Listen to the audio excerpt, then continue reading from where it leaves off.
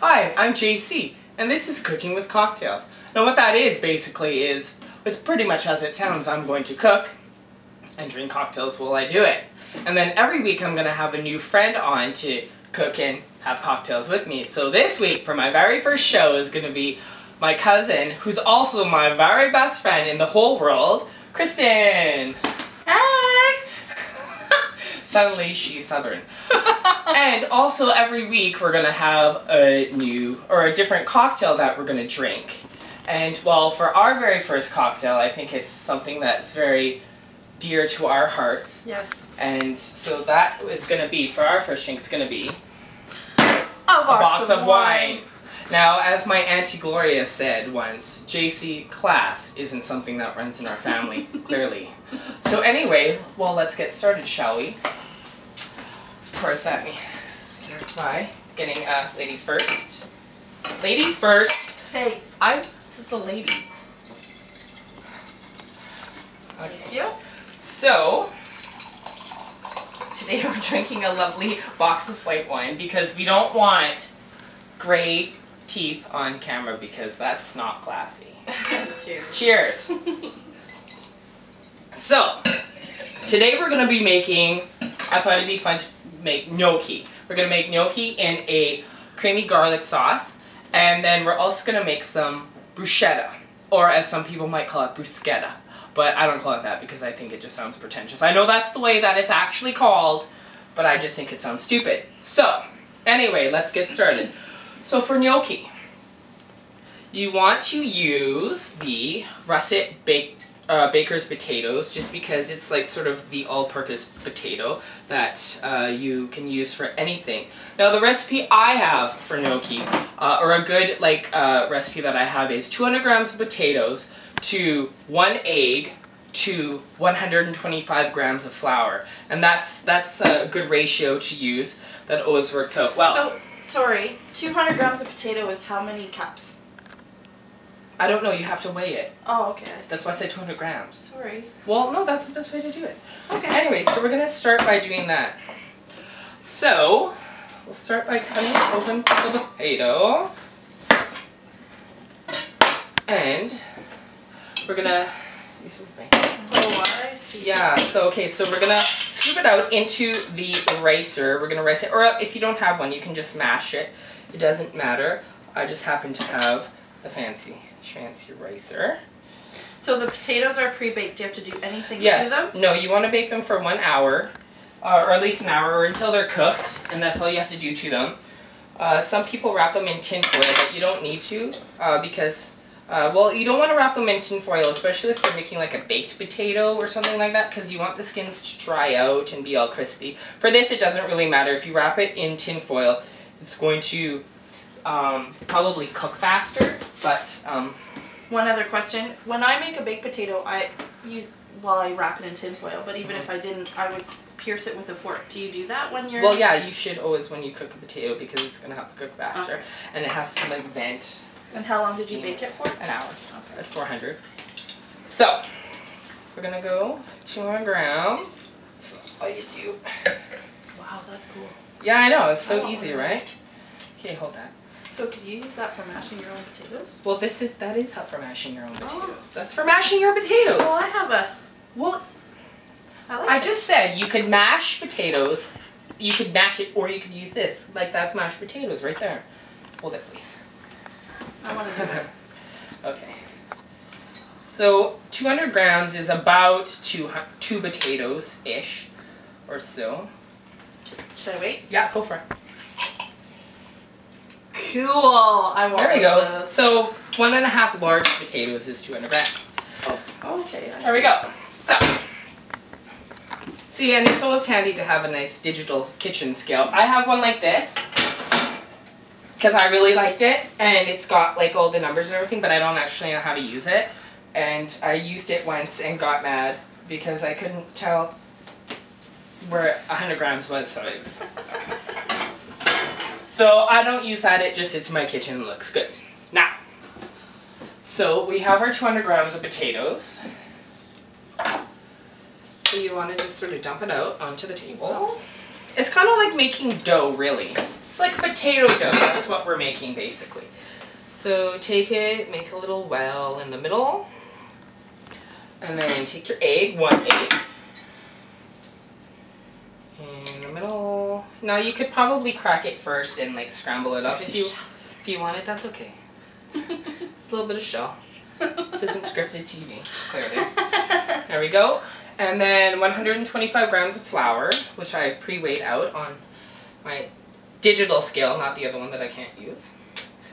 And then salt and pepper. Now everybody always says that if you're making something that's white, like a sauce or something like this, use white pepper because you don't want to see black bits. But I really don't care. I prefer black pepper and I think it tastes better, and that's just the way it's going to be because it's my show.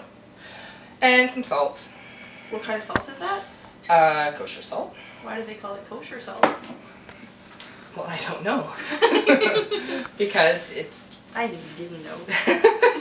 And then also now at this point also with gnocchi, you can put anything you want into it. Like you can put herbs and spices or anything really, but we're gonna grate some Parm cheese into it because I mean really anything with cheese is gonna be delicious. Yummy.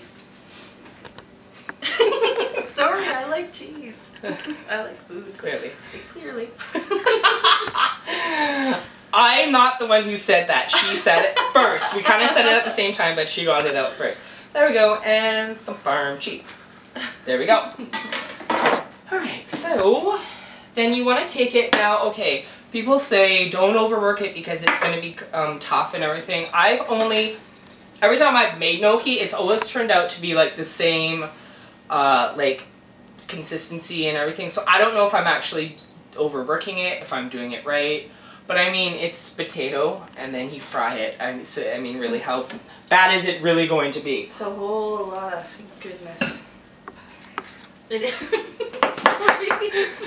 So here we go. So this is the way I was taught to do it. Take it and just cut it in, sort of, to get the egg. What is that called? I want one of those too. It's called a scraper or dough cutter, or I have one in metal as well.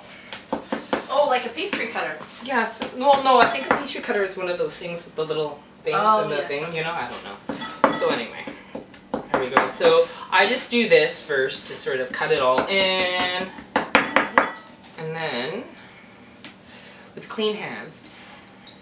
It's kind of fun standing here watching somebody do this. Yeah. While I'm drinking wine.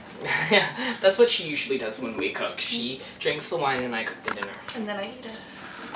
Well, remember how I said clean hands? I forgot to wash my hands. Joke's on you. So here we go. So then you just sort of want to work it into a dough. I think this is the part where they say don't overwork it, but whatever. I don't care. My kitchen doesn't have a Michelin star, so you know what? That's just too bad. There we go. And that's like basically it. That's all you have to do. I know, it's so easy, right? And here we go. So we'll just get rid of this. Scrape it with the scraper. Scrape it with the scraper. There we go, maybe. Alright, so now all you want to do, we're going to need a little bit more flour just so it doesn't stick to everything.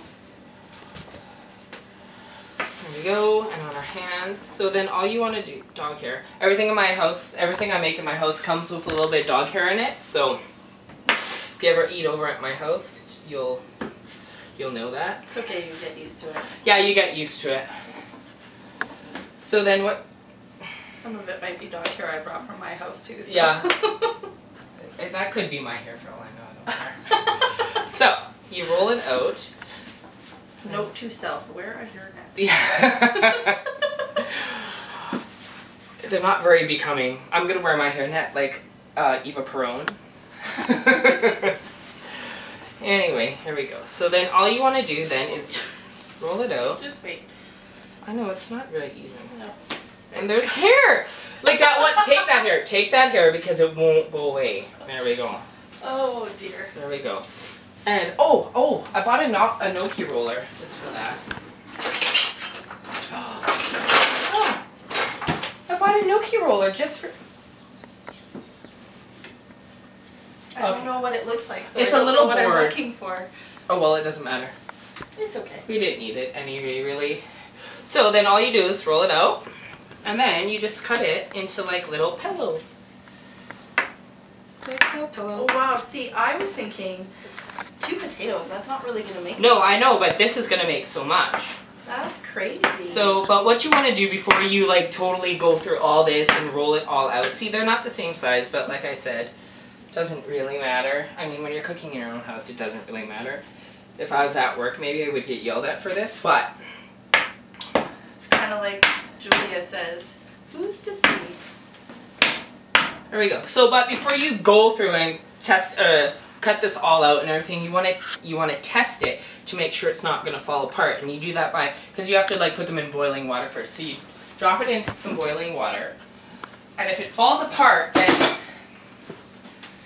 that means you have to do something. You have to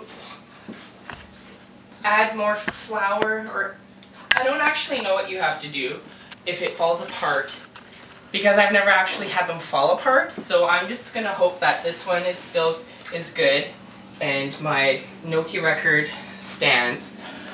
And let's see. So far so good. What will happen is it will sort of like fall apart and just like come to pieces. But things are looking good. If you stick with my ratio, it should be good. Ooh. Oh. Wait for it. Wait. Yeah, okay. The suspense is killing me. I think I need a drink. Yeah, me too. I can't take this stress. Let's see. Okay, yeah, it's totally good. Alright, let's go. So that, you mean like, not just size, but you mean like what you've put in it? Put what in it? it? The dough, that's what you're waiting to make sure is... I'm just making sure it doesn't fall apart. So size doesn't really matter? No, well, it does, but not today. Are we talking about cooking?